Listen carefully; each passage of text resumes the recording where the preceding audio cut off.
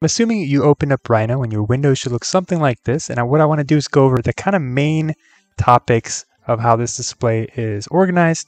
At the very, very top, you have the title bar, which has kind of major macro tool sets. So you're probably familiar with things that look like this in other softwares. Then you have the command line, something maybe is new to you. Usually you type in commands in here. For example, if you want to draw a line, you just come up here, type the command line, and you'll have these different commands. The simple line command is just line, and you can drag from one point to the next and create a line. And we'll get to that later. The next is a more visual menu, and you can see that there's these tabs that you can scroll through that do different things, and once you hover over something, it tells you what that specific command does. Now, the main one we'll use is standard usually. Actually, typically I don't ever touch these, but they're there if you want them. For example, save is right here, right? So you can save that very simply. So to the left-hand side, you have a set of geometry tools. And so if you want to draw a rectangle, go ahead and select one corner, drag it to the next. You have a flat rectangle. Then you have a three-dimensional object like a cube, right? And so that's simple. Just going to go ahead and delete that. And there are other useful tools up here. You can also type these things in here. For example, if you want to type rectangle, you'll see it comes up like that, and it's the same exact tool. Okay, moving on. To your right, you have another very, very important set of windows that is controlled by tabs. The first two are the most important. This one is the layers. You can see by hovering over it says layers. The next one is properties. And I'll go over probably what this is later, but the main one we're going to focus on, especially for assignment 1, is layers. Okay, so you have a default layer, which is checked. You can check it off by going, say, I want layer 1 to be the primary layer. You can check that, and then layer 2, check that. And you can also hide these things, and I'll show you what that means in a little bit. Okay, and what it means to be checked is if I draw, for example, a rectangle here, it's set to that layer. So if I went and said, this is the primary layer, and draw another rectangle, that's the other layer. And so I can go ahead and hide layer 1, and that first rectangle will disappear, right? And then say I make this the main layer, I can hide layer 1 and layer default, and I could simply go to this cube, which if you hover over this thing, you can't really see. Actually, I have to pull this out a little bit, and you'll see that, let's move this a little bit like that. You'll see that's color. So you can kind of move these things. Once you get this arrow, it shows you two sides. You can kind of move these things. Same thing with this menu right here, and same thing with a lot of these other bars. Okay, so if you change the color here, click it, and you can say it's going to be red. Move this over. You'll notice that now it turned red. Now, at the very bottom, you have different types of snaps. We'll talk about that in a second.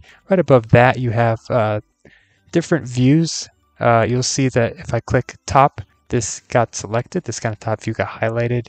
Same thing with front and right. So if you were to double click the top view, which may be showing you a three-dimensional thing, so the perspective is three-dimensional here. If I draw something three-dimensional, you'll notice that if you zoom out here, that's this object. By selecting it, you'll see it's highlighted. And so if I double click on perspective, it becomes the main menu. You don't have the 4 windows anymore. And if I double click it again, I get the 4 windows. So double click perspective. And then if I go to top, I'll go to the top view. Front tab will take me to the front view, and so on and so forth. So I'll double click that to get the 4 views again. And at the very bottom, you'll see the coordinates right here. At the very bottom, they're changing. You see X, Y, and Z is not moving, obviously. At the very bottom as well, you see it's in millimeters, which is not the right units we need to be in. Well, I'll show you how to change that in a bit. And then you have layer 2 is the active layer, which it is. You have to just change that. It'll show you what color it is, and it'll say the name of the layer that's activated. And then you have grid snap, ortho, planar, O-snap, snap track, some other stuff. Dumbbell is very useful. If you click it, then you can kind of just move your object around just by dragging the arrows. Very easy. You don't need that on though. O-snap, it allows you to snap on points, and what that means is, let's say I wanted to move this thing. Actually, let's say I wanted to copy it. You just type in the command bar, copy. Again, this might be a new feature for you that you're not familiar with using a command bar. Click copy, and so it says point to copy from. You're going to need to just click a point. See how I'm getting this end point? That's because my snap is turned on to end. Say I wanted to turn on a midpoint. I want to snap from a mid. I click mid. Click that, and now I can snap from a midpoint. And you can see that it's coming in at a diagonal, and it's not what we call orthographic.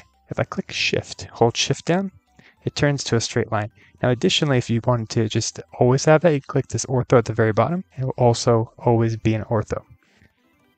But if you click shift now, you'll break the ortho. And that's the preferred way of working usually. So I'm just going to click that and move it over. Click escape to get out of the command. Okay. And usually what you'd want turned on is end, mid, intercept, and perp is probably the most useful ones. If you want to disable them for some strange reason, you click disabled like this. You'll see they're all grayed out, or you can just turn off O snaps, which does the same thing. We'll click that on. Additionally, you can turn on grid snaps. What that's going to do, it's going to snap. Let's say I type move. It's going to snap onto the grid. There is a grid that you can kind of see if you zoom in. There's these grids right here. It's just snapping to the grid. So if you come down vertically, you'll see it's also snapping to this light gray grid. So it is useful to do that at times. Sometimes it's not, but for now, we're going to keep that turned on. And that pretty much covers the basics of the user interface and the basic commands.